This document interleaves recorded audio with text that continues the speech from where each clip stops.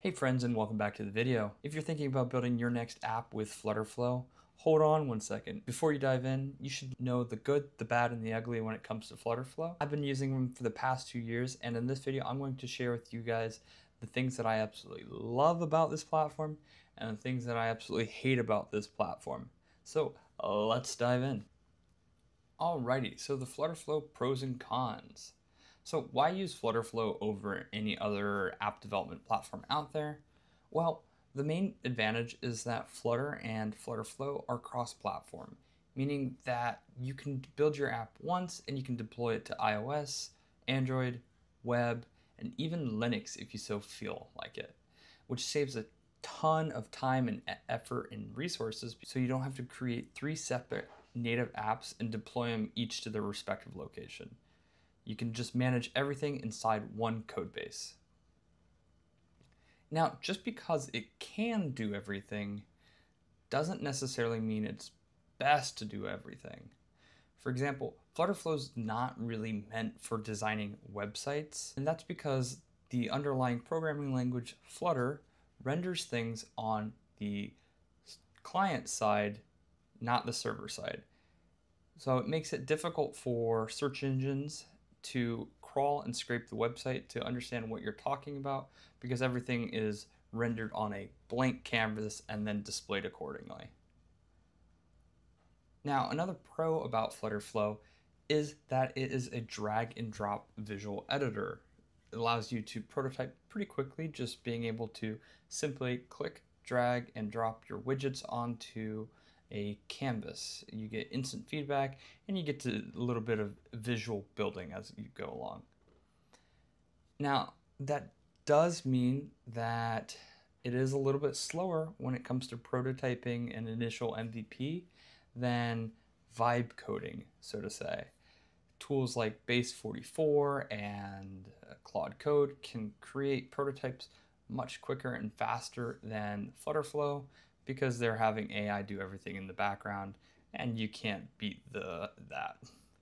So Flutterflow takes a little bit more time to go from idea to actual functioning app. In my experience, you can prototype a simple app in about a day and a more complex completed app in about 2 to 3 weeks. Now, another pro to Flutterflow is that unlike vibe coding, where you're kind of just relying on AI to do all the back-end magic, Flutterflow relies on you knowing the information, so they have extremely detailed documentation.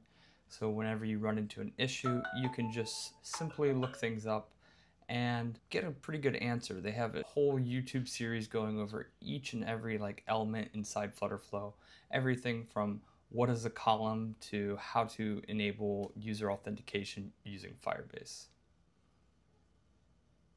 And on top of that, if you can't find it in the documentation, Flutterflow also has an amazing and vibrant community that is there to help you troubleshoot, answer questions, and help you pass a roadblock when you hit one.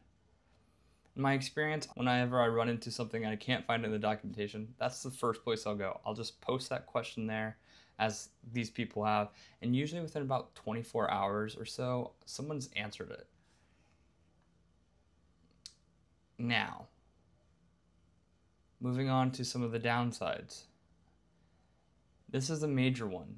Flutterflow has recently changed their pricing plans, and it's made a lot of longtime users like myself and other members of the community a little bit frustrated. People are even saying it's disappointing to see how careless Flutterflow has been handling their price and plan changes. Essentially what they did is they've locked a bunch of must-have features behind a paywall and then doubled that paywall to what we've already were used to. So a current plan was about $35 a month, and this included everything like the VS Code integration, this included collaborators, etc., etc. They've since updated that to be $80 a month. So it's a huge price increase, and a lot of members of the community are not necessarily happy about it. This update will take place on September 18th when they officially change everything over. And on top of that, right before they announced this big plan update, they had some pretty bad breaking updates when they migrated their version of Flutter to a newer one. And this caused people to have a lot of issues with their apps. Yes, they announced it, but it costs a lot of people a lot of time and effort to fix their apps. Now on the bright side, Flutterflow does have a ton of third-party integrations, like I mentioned earlier. Firebase, Supabase being one of them. They have integrations with Golia, RevenueCat, OneSignal. It really does take a lot of the legwork out of having to use a lot of these necessities in third-party applications, and they integrate pretty seamlessly with Flutterflow. But, not all integrations are made the same. There's often a lot of outdated integrations that are not well maintained and require manual API calls or custom functions or actions to use the full scale of them.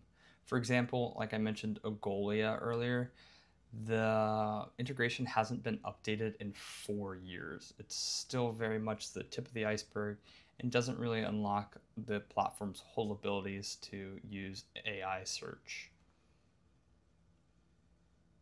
On a little bit more of a positive note, Flutterflow has tons and tons of reusable components and page libraries that you can use not only in just one project, but across all of your projects to ensure a consistent design system. You can just see here's a couple of them. They have everything from authentication to lists, settings, even entire flows built out that you can just import within a matter of 2 clicks into your app.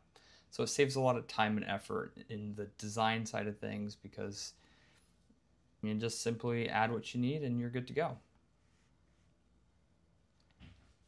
Another pro to Flutterflow is that it allows you to have custom code. So you're not limited by this no code. You can actually add your own custom widgets, functions, actions, or even code files into Flutterflow and give your app the much needed customization when they don't have pre-built stuff. I use this in about almost every project.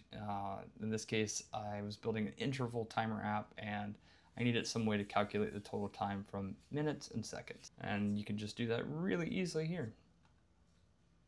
So the $1 million question, is Flutterflow worth it? Drum roll, please.